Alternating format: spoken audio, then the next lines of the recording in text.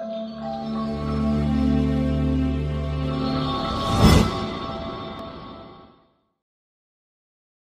this video, we're going to talk about internet performance and latency, which maybe is something you haven't really thought that much about, but I'm sure you've thought about internet performance. Almost everybody thinks that the speed of an internet connection is its bandwidth. You often hear people say, yes, I've got a really fast internet connection, it's 50 megabits a second, or I've upgraded to a faster internet connection, I've gone from 50 to 100 megabits a second. However, and this is something you really have to know, the bandwidth of an internet connection is not its speed.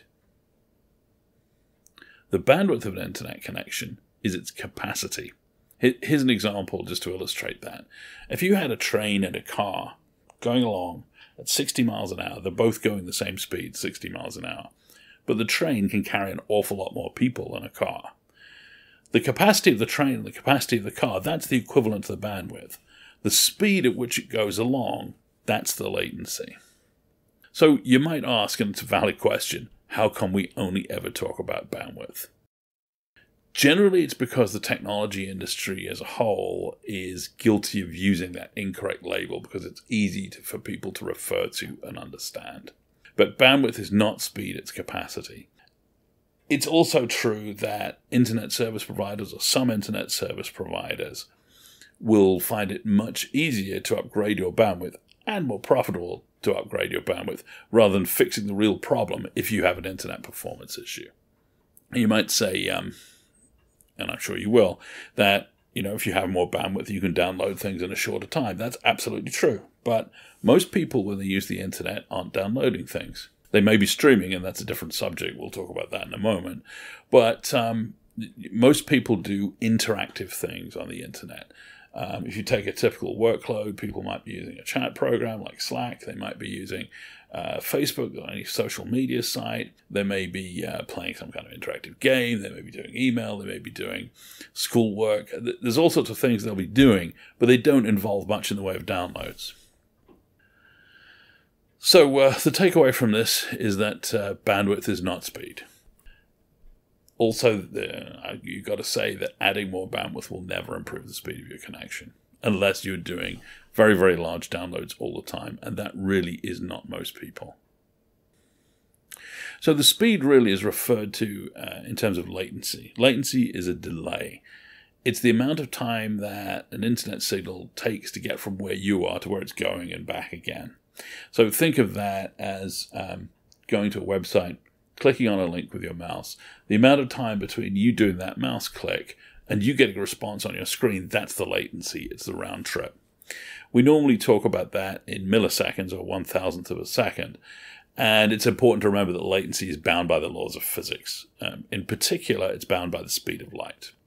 So let's just say you're in New York and you send a request to a server in Los Angeles. That's about 4,500 kilometers, about 2,800 miles as the crow flies. And at the speed of light, that's a 15 millisecond or 15,000th of a second round trip.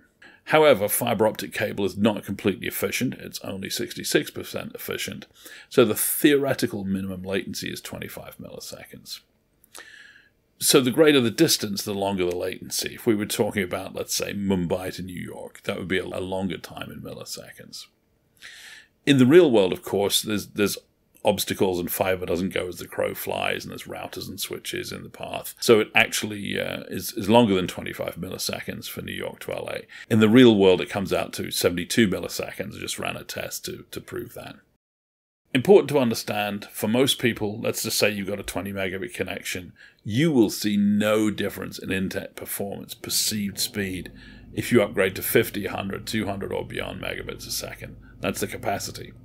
But if you improve people's latency, they will have a much better user experience and they will really see an improvement in internet performance. You can have all the bandwidth in the world. If your latency is high, you're going to see poor performance for most applications. Streaming is an interesting subject. I said we'd come back to it. Because of the way streaming works, it has to send messages for every few frames on the screen and get a response to those messages.